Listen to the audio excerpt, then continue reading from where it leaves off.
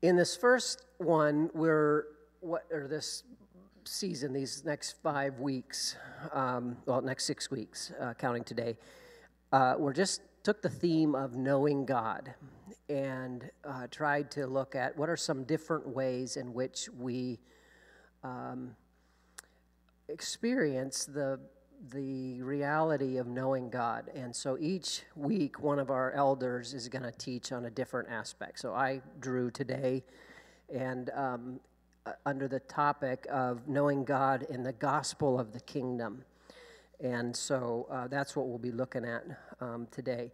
The other ones are going to be knowing God in Revelation, knowing God in Scripture, knowing God in His nature in terms of the Trinity, knowing God through His acts, and then we'll have the final one will be a conversation on our efforts in evangelism. So each week, and I know people are coming and going and during the summer, but you'll have just a little bit of a sense of the topic that will be being discussed. So, knowing God in the gospel of the kingdom. And I've given a handout if you want to follow in that way. If you don't want to, just want to listen, that's fine. I left some things blank for some people that love to fill in stuff, and it also makes you feel like you're doing something rather than staring at a piece of paper that's already been written out for you. Let's begin with a question. How does a person come to know someone else? Just answer whatever comes to mind. Well, how does a person come to know, huh? Conversations, okay? Okay, activities together, experiences. Huh? Common interests. What's that? Okay, reputation. Yeah, you develop a reputation. Okay, time spent together. Good. What are some ways that we use the phrase, I know them?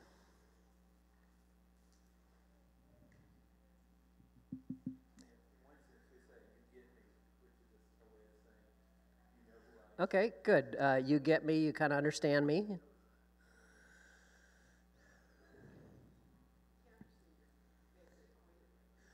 Do we use it that way? I know them in a vague way? You can, can't you? Oh yeah, I know them. Yeah, sometimes you can use it, and it's a very minimal amount of knowledge. All right. Other ways?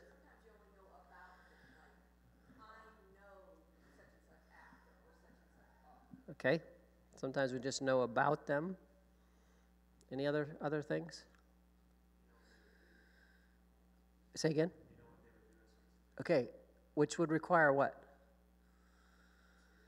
Some deeper knowledge, right? Yeah. Okay.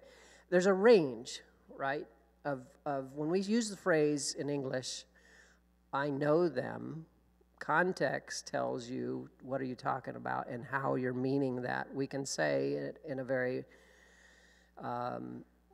simple way, oh, I know them, meaning I know who you're talking about. Or we can say, I know them, I really know them, I know what they would do in a given situation, or I know them intimately. And so there's a range that we use that phrase. What is necessary to know a person? And I'm talking about really know them. What's necessary?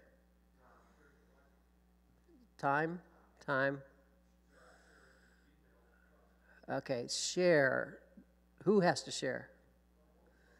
Yeah, isn't that interesting? Little illustration. If you go into a coffee shop and let's say you go to the same coffee shop, same day, same time, 3, 4, 5 times a week, all right? And someone else kind of doing the same thing, and so you've begun to notice they're here, same time I'm here. Do you know them?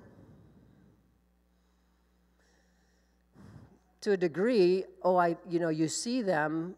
What would it take in order for you to actually know them would be their words, right? You have to sit down and have a conversation. And so part of knowing somebody is their word. That's somebody said conversation. A word enables you to begin to know.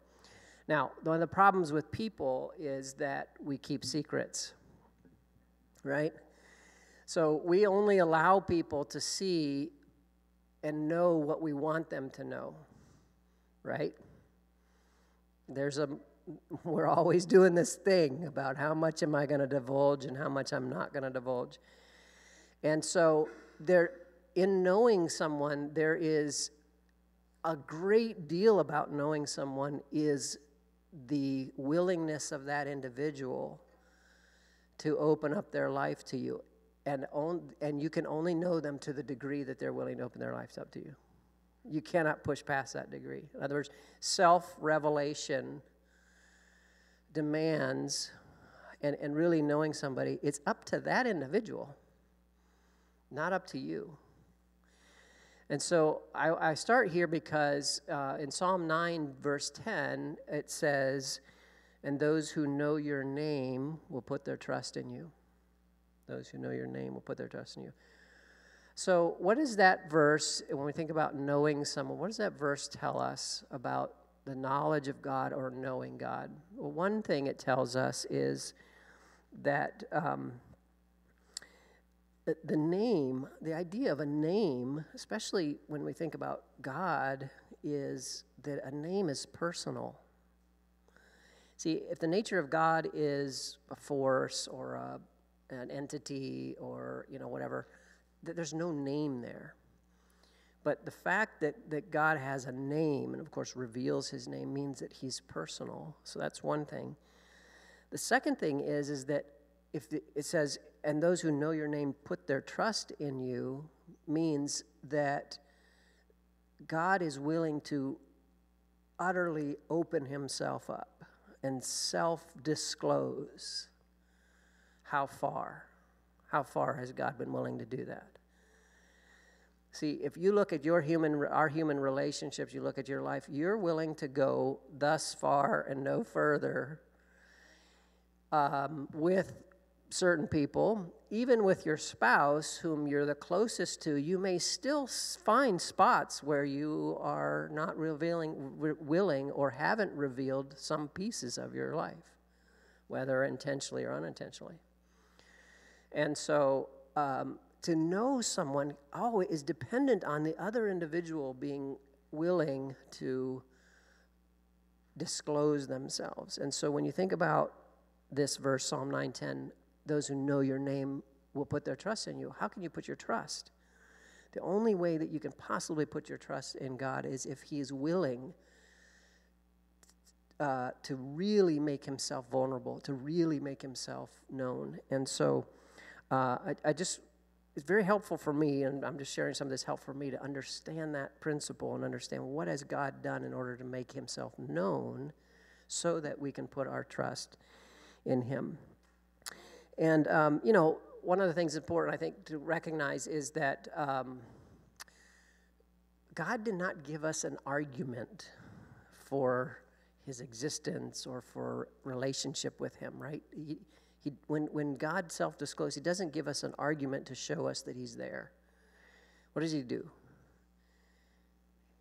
I am, but what's the doctrine of the incarnation, God becoming one of us? He gave us a person. See, a person you can know. An argument, that's abstract, that's, outside of you, that's just information. But a person you could know. And so when you think about Jesus coming into the world and being, first of all, he came as a person. Secondly, how much was he willing to disclose of himself and open up? Absolutely everything. And so you begin to see, first of all, just trying to lay this foundation of what does it take to know someone, and then secondly, what did God do in order for us to know him would be to recognize he doesn't give us 10 facts or an argument or whatever for his existence or his reality, but rather comes himself as a person so that we can actually know him.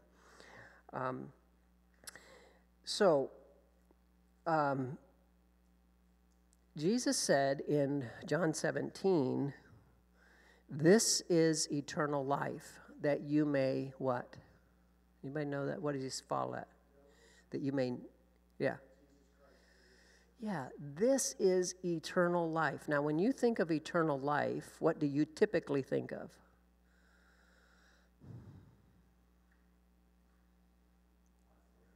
Huh?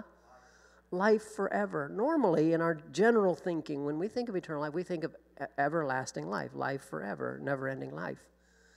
But Jesus says that the essence of eternal life is knowledge of God. This is eternal life, that you may know him and Jesus Christ, whom he has sent. And so the moment that you enter into the knowledge of God through Jesus Christ, whom he has sent, that's the moment that eternal life is present. It's not because life doesn't ever end. It's because God himself is eternal. And so if you come into relationship with that, you get connected to that, then by definition, you have to live forever because that's his nature. And so, if in fact, then, that this is eternal life, that they may know you, the only true God, and Jesus Christ whom you've sent, what would be the most important thing about our lives then would be what? To know God, to have the knowledge of God, to be wrapped up in that. That would be the pursuit of our life. If that's what eternal life is, then that would be preeminent over everything else, is the knowledge of God, the experience of who he is. Now, when Jesus began his ministry then, okay, I'm trying to lead us down some steps here. When Jesus began his ministry then, what was his opening line? Huh? Okay, if you're looking on your paper. Repent, for the kingdom of God is at hand. All right? Repent, for the kingdom of God is at hand. Matthew puts it that way. Repent, for the kingdom of God is at hand. Mark puts it this way. The time is fulfilled and the kingdom of God is at hand. Repent and believe the gospel. All right? And then Luke, interestingly, kind of comes at it, breaks from Matthew and Mark and comes at it from a different angle, and he says, Jesus' introduction in Luke, you know, his opening ministry after the baptism and the temptation narratives, both Matthew and Mark say that then Jesus went about and preached, repent, kingdom of heaven at hand. But Luke says, and you know, there's not competition here, but Luke puts Jesus in Nazareth and says that the opening line of his ministry was, "The Spirit of the Lord is upon me, because he has anointed me to proclaim good news to the poor. He has sent me to proclaim liberty to the captives, recovering of sight to the blind, and to set at liberty those who are oppressed, to proclaim the year of the Lord's favor." Now, I'm trying to help us see, to put those two together. Knowing God, then, is packaged in, wrapped up, the wrapper, the package, is in the reality of the kingdom of God, which is dawning in the coming of this one who's making God known.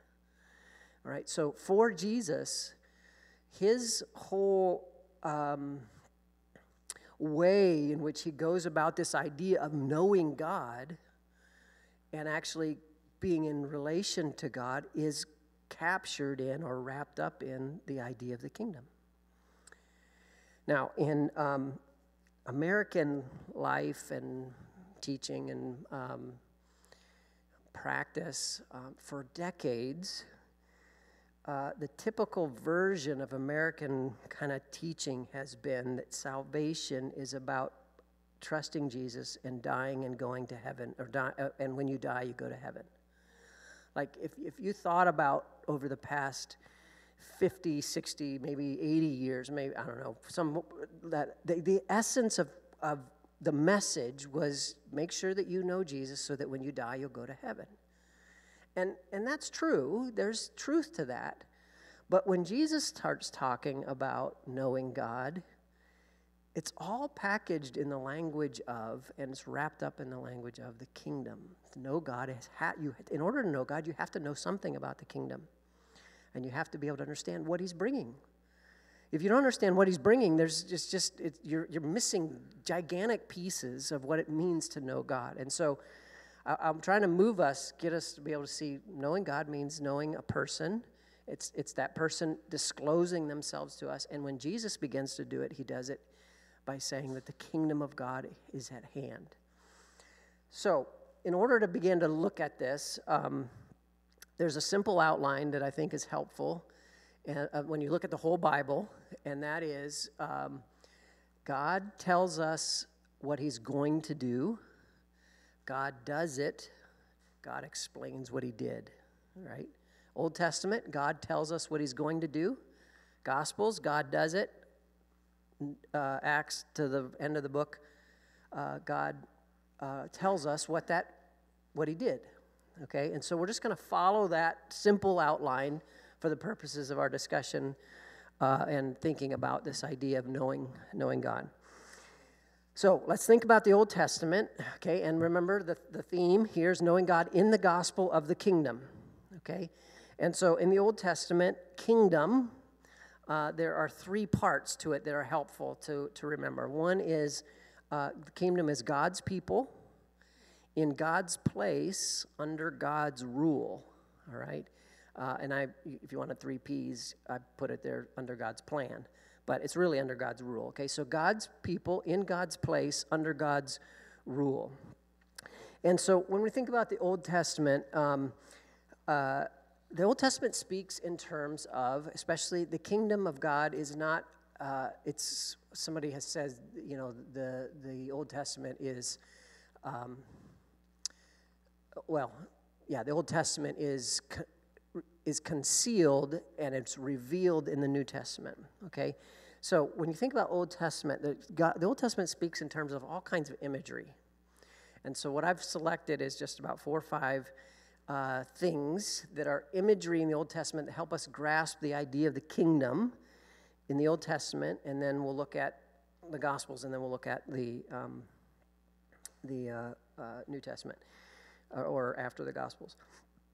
So the Bible opens up in what? What's the opening scene? Okay, creation, but there's a particular place.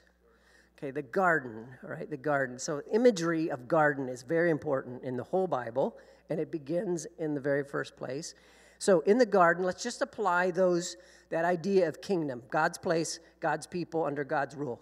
In the garden, who were the people of God? Adam and Eve, very good.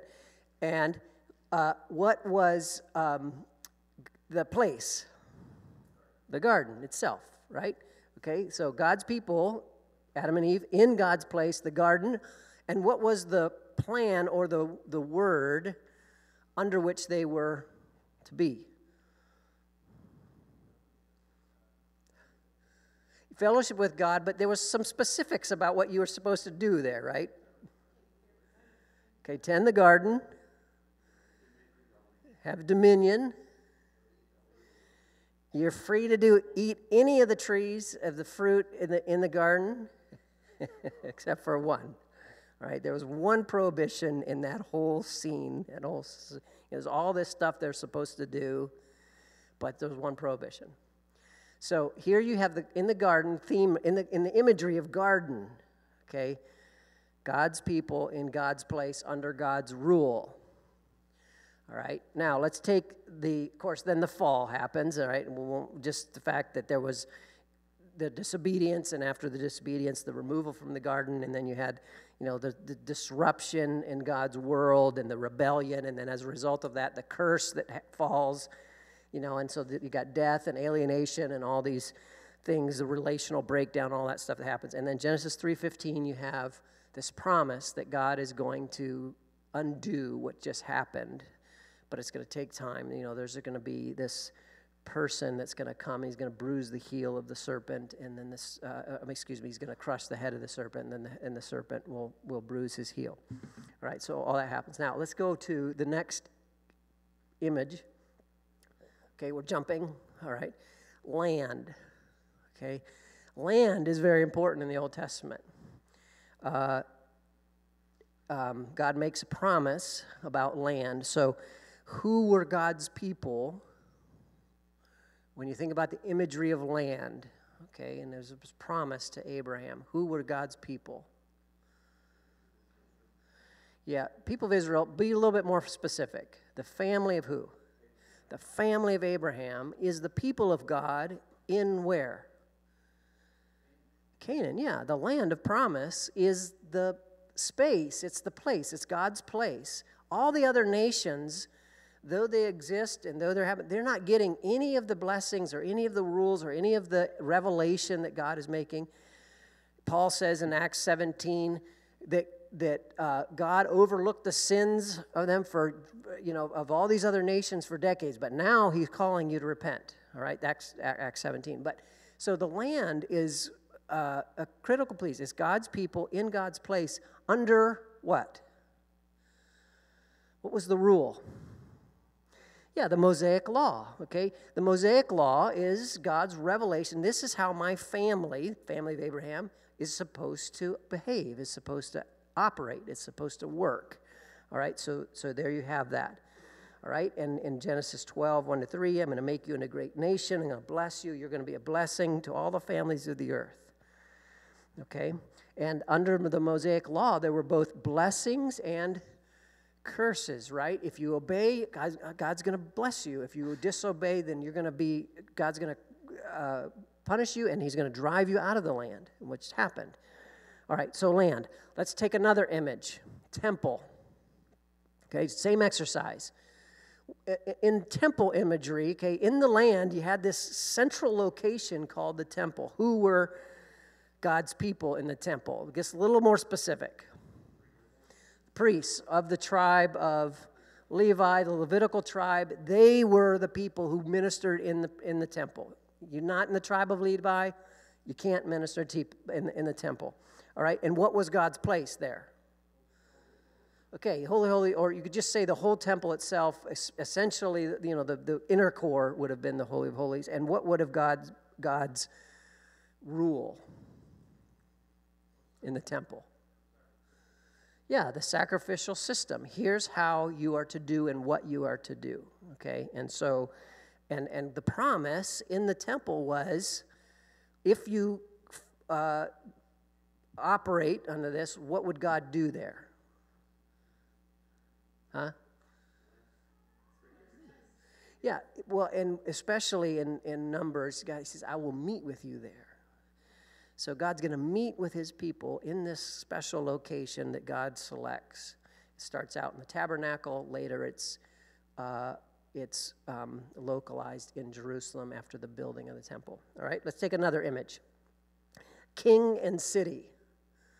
King and city. All of these are very important if you don't, because we'll see how important these are. But let's, king and city. All right, who were God's people in the kingship and in the city? What city is important? Jerusalem. All right, who was God's people? Yeah, David and his descendant, the line of David. Very important, okay? And what was his place?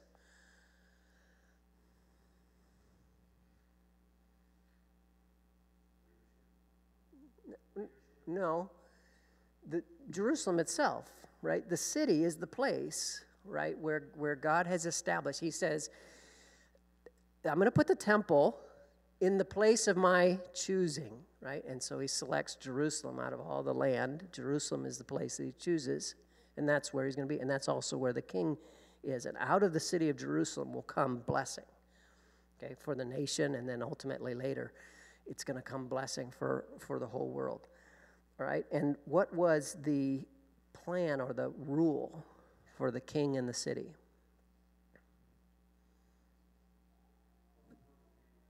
Pardon me? Yes, and what was the king supposed to do?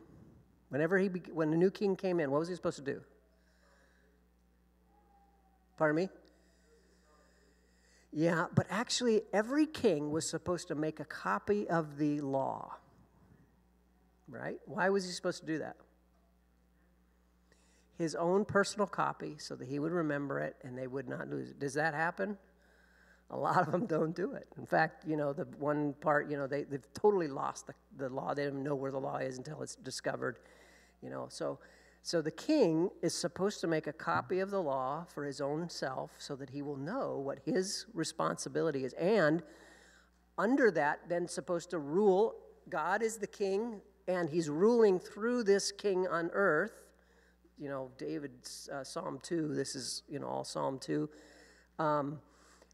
He's supposed to be ruling under, as God's chosen son under God on earth, and he's supposed to then rule in righteousness and justice. Okay, and of course, the history of Israel is a mess, of course, because so many kings don't rule in righteousness and justice. Every so often you get one, and he does it to a certain extent. And so you see that. And if he rules in righteousness and justice, the law said that it would be fruitful. His kingship would be fruitful, and there would be blessing. All right, one last image. The prophetic word. All right, so thinking about the prophets, who would be God's people in this? The prophets themselves, okay? God raises up prophets, and they're to speak. And you probably could also make a case that not only the prophets themselves individually, but the remnant who believes the word, the revealed word, or who responds in faith to that prophetic word. All right, and what was God's place? This is a little harder, right? It's a little less clear. What were the prophets pointing towards? All right, they're constantly saying, God's going to bring judgment because of your disobedience, but in the midst of that judgment, there's going to be a rescue, a deliverer, a remnant, a preservation of those who believe. And so you've got this kind of looking forward to someday God is going to fulfill through some unique individual this restoration. After God brings judgment, there's going to be restoration. So many of the prophets are constantly this theme of judgment and restoration. Right? So they're making you look forward to the Savior, the deliverer, who would bring healing. Okay? And then lastly, under God's plan would be this Savior, deliverer, who would bring healing. So under prophets, you've got the prophets themselves and the faithful remnant. The New Jerusalem that will come, and this Davidic king that they're announcing, and then lastly, that there would be a Savior, deliverer, who would bring healing and restoration, not only to the city itself, but to the nation, and then not only to the nation, but it would spill over so grand, in such a grand way, that all the nations of the world would be included in it. So you get this long prophetic hope, okay? All right, let's move on then to so that's what God did. That's what God said he would do, okay? Now let's think under the terms of what God did. All right, in the gospel, who is the people of God?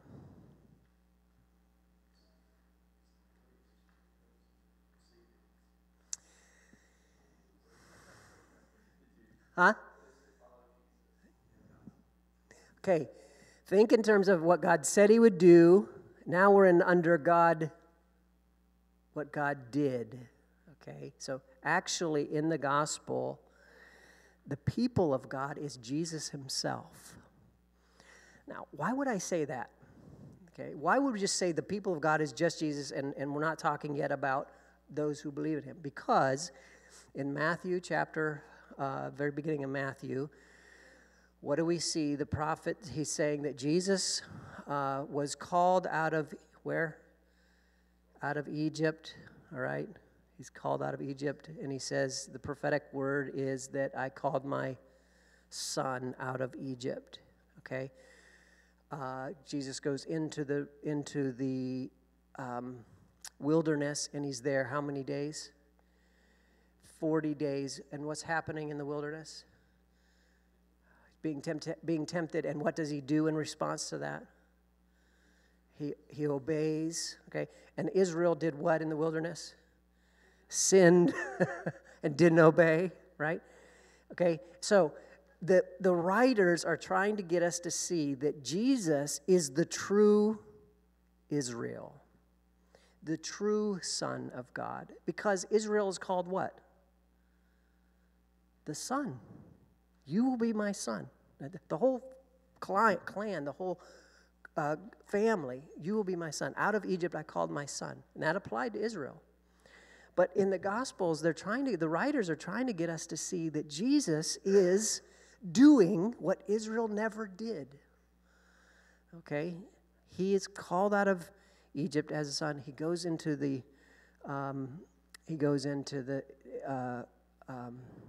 wilderness, and he is tempted, and he is obedient, and he doesn't capitulate in any way, and he's faithful.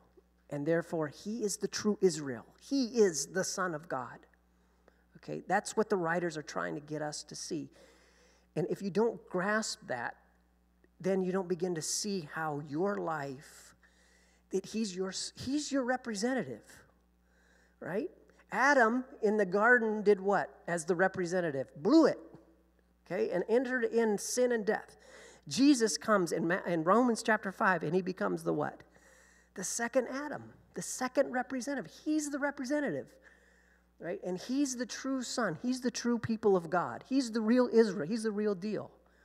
And so in the gospel itself, in the immediate, we'd call this gospel proper, he is the true son, the true is. He's the people of God. And if you don't understand that, you won't be able to understand how when you come to faith and you get included in him, that all the rights and privileges that he won for you become yours. See, so he's the true Israel. He's the true Son of God. Now, let's bring all that imagery, okay, land, garden, temple, the prophetic word, all of that imagery, and think about Jesus, okay? In John chapter 2, he says, he cleanses the temple, and they say, what sign are you going to give to us for why you're doing these things? And what is his response? Tear down this temple, in 3 days I'll raise it again. And then John comments to that, and he says, but he was speaking about his body. Now, what John is saying is that Jesus is the true what? Temple. He's replacing the temple. That the physical temple was an anticipatory thing that Jesus would be, the anticipatory thing, a meeting with God. Well, now where do we meet with God? In Jesus, see. So he is the temple. The imagery is trying to get us to recognize that was to anticipate that this one would come, all right? So he's the meeting place, the new temple.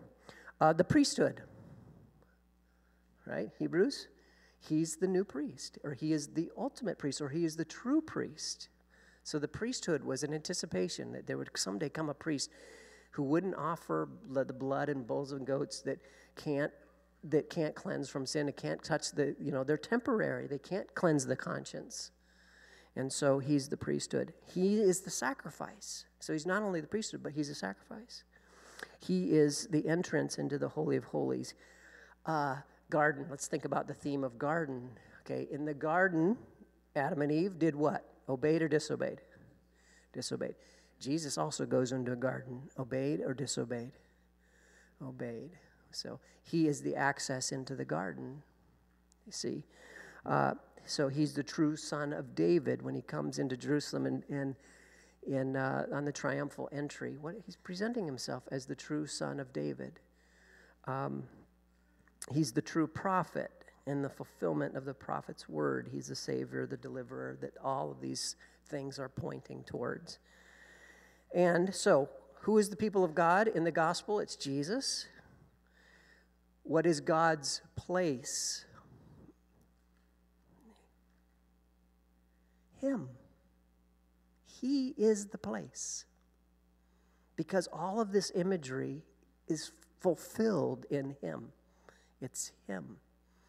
And then lastly, what is under God's rule or plan would be the healing of the nations, all that he's going to bring the new Jerusalem, the new heavens and the new earth. And this is why Jesus, when he says at the end of his ministry, he says, go now and preach the gospel, beginning where? In Jerusalem. And then where? Judea, Samaria. And then to where? To the ends of the earth, right? Because this kingdom message is going to go beyond the land of Israel to all the nations. So in the gospel, that's what we have. Now, I have to add one little thing here. The kingdom comes in stages. So in the first coming, we have the announcement that the kingdom has arrived. Mark chapter 10, the Son of Man came not to be served, but to serve and give his life as a ransom for many. Very, very different than what the people anticipated, of course. Jesus, as I've already mentioned, he lives as a representative of his people. His life, he obeys for them. His death, he dies in their place to pay the penalty.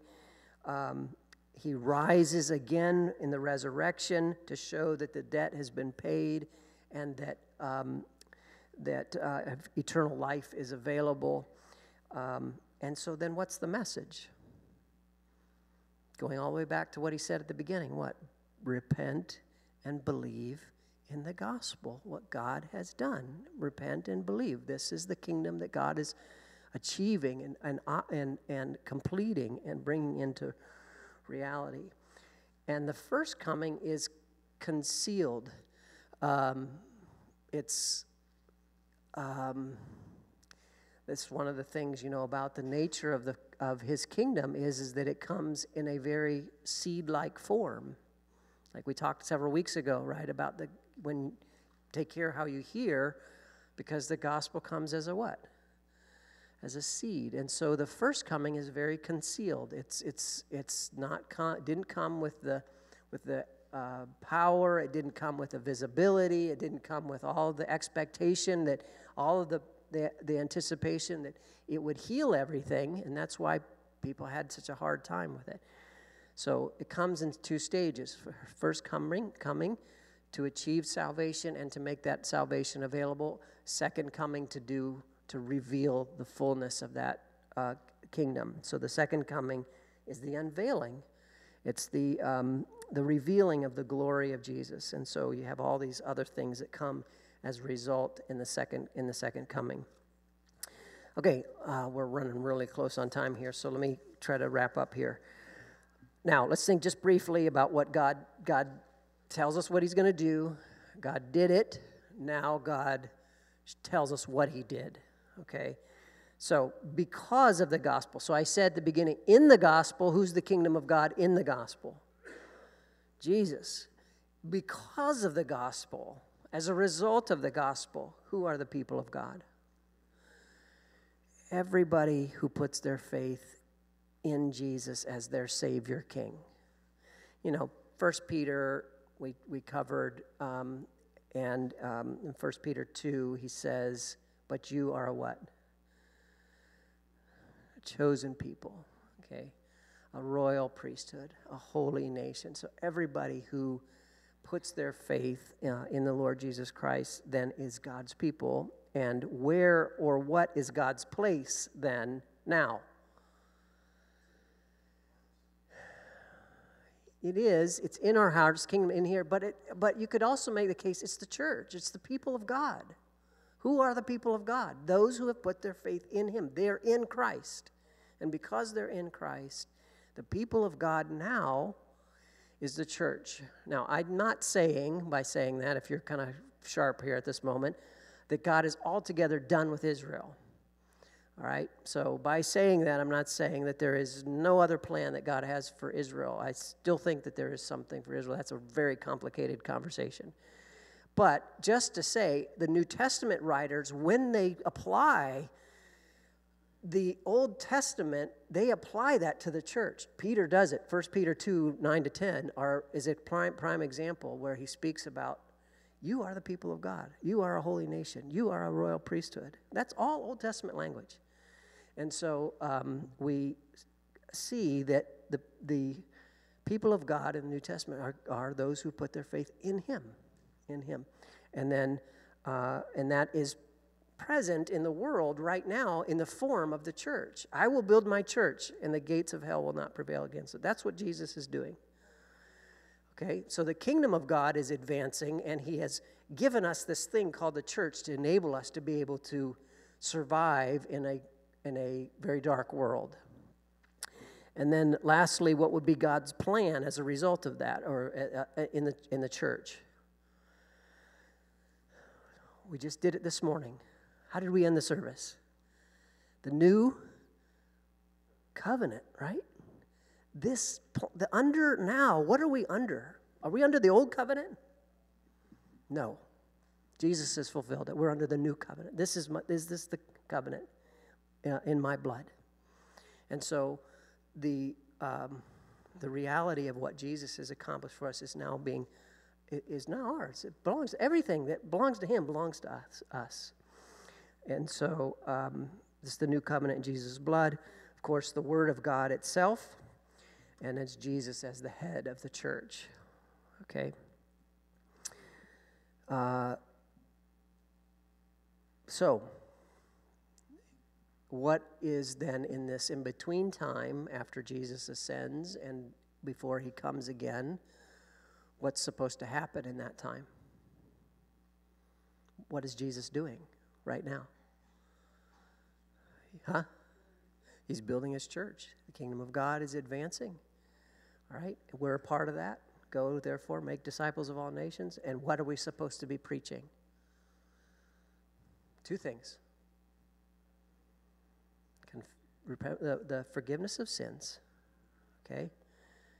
Right? And because of that, the gift of the Holy Spirit.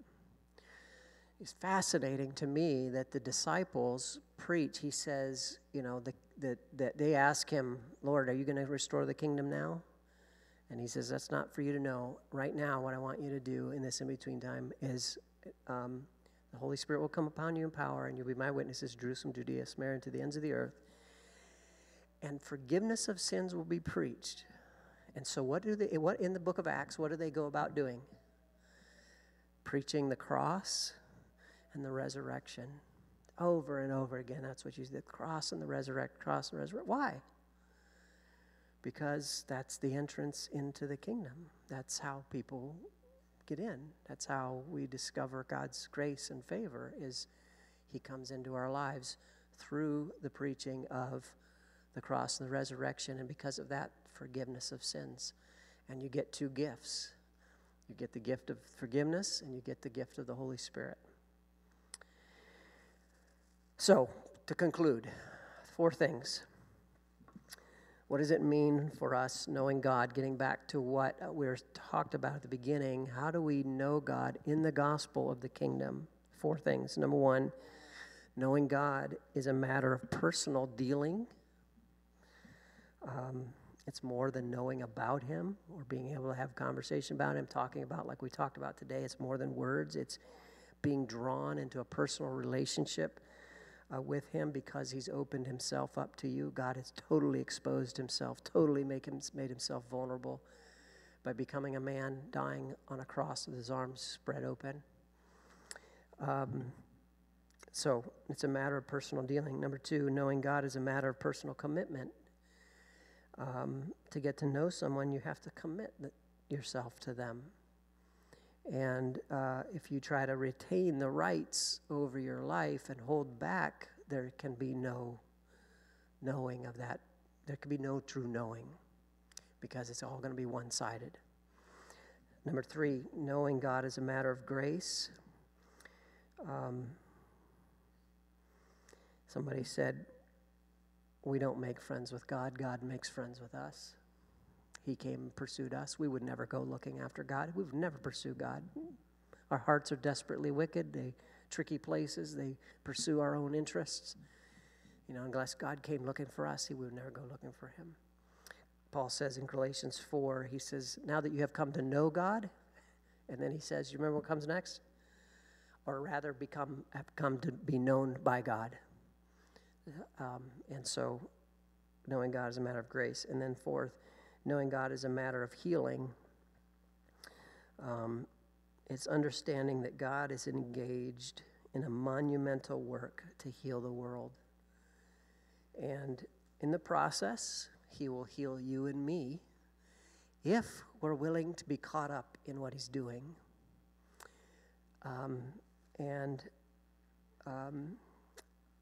To be healed, we'll have to submit to the healing that he provides and not try to come up with our own plan for how that would be. And so, knowing God in the gospel of the kingdom is understanding this grand thing, this monumental work that God has put into motion and that he has accomplished. And we can know him personally. Now, each week from here, we'll kind of try to take some additional steps in terms of knowing God in the scriptures, in nature, revelation, and in some of the other areas in terms of his nature and his acts. So, but just to get us started, we think about knowing God. This kind of like a big flyover over the whole Bible. We can just kind of get a sense of the grandeur of what he's up to, and that your story, my story, can be written into his story, and in that we can know him. Okay. Any comments or questions before I close with prayer?